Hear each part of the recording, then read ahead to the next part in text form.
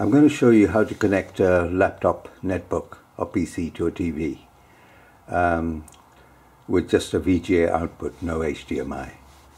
HDMI to HDMI is pretty simple. Now you can buy cables that have VGA at one end and HDMI at the other, and if you use that you will get absolutely nothing. What you need is an adapter. That's a VGA to HDMI adapter, and I managed to pick this one up on eBay for under £10, around $15.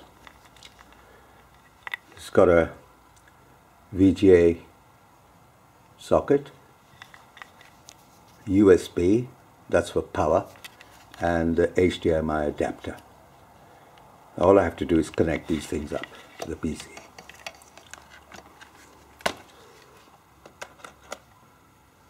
Yeah, do it the right way around, makes it easier.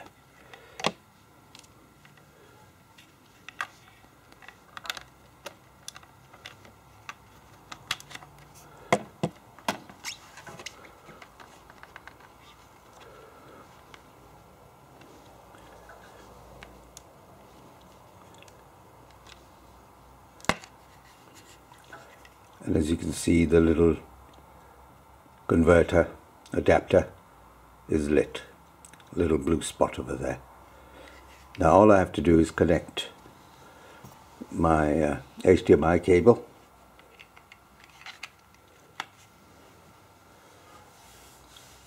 Now when I first did this, I got good video but no audio.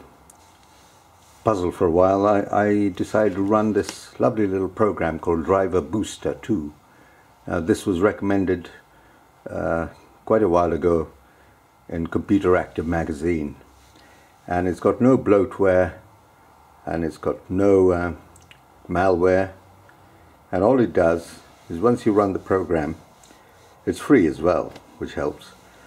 All it does is run through your PC and look for any drivers that need to update or drivers that are not installed. Now you don't have to update them, but for this one it found that it didn't have the drivers installed for headphones, so there was no sound.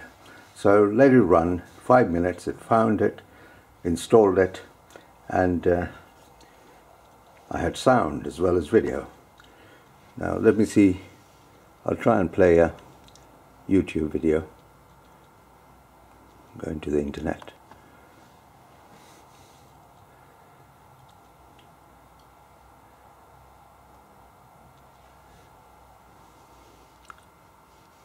Click this message off.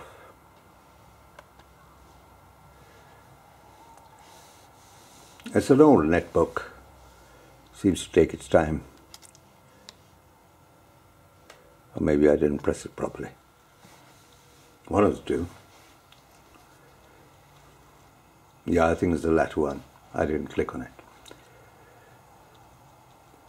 So I'll play the first video that comes along, and I'll go into YouTube now. Sorry to take up your time.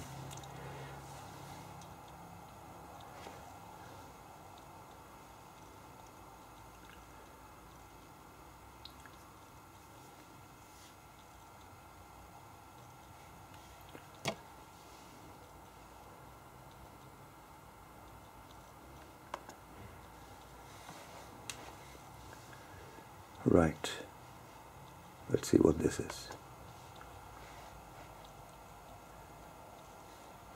And I'll now point my camera at my television so you can see. 18. Warning, the following is NSFW. So you got perfect video and perfect sound, and just installing this little gizmo is about the simplest thing you can do. But make sure, if you don't have sound, try and look up Driver Booster or any other software that you can find which automatically looks for drivers, and you'll be off.